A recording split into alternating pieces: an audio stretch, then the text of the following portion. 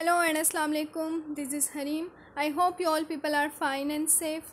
Welcome to your class of English grammar and speaking. Thanks for liking my last video. Firstly, subscribe my YouTube channel and press the bell icon. Best way of learning English grammar and speaking. Daily conversation practice in English. Conversation 2. Meeting up with a friend at a restaurant.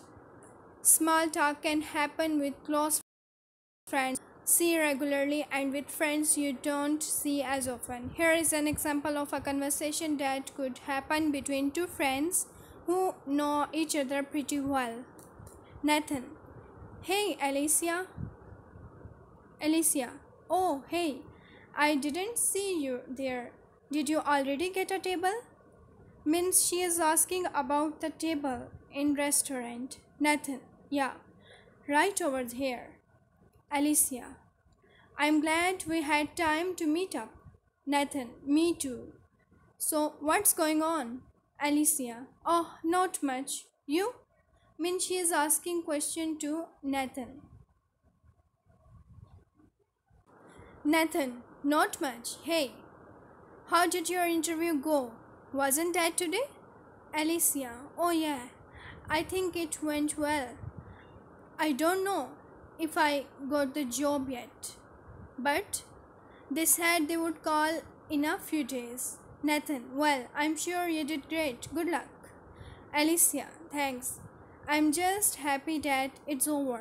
I was really nervous about that. Nathan: I can understand that. I get nervous before interviews too. Alicia: Well, thanks for being sportive. I appreciate it. Nathan: Sure, no problem. Here are some useful phrases in this conversation. Useful phrases: I'm glad we had time to meet up.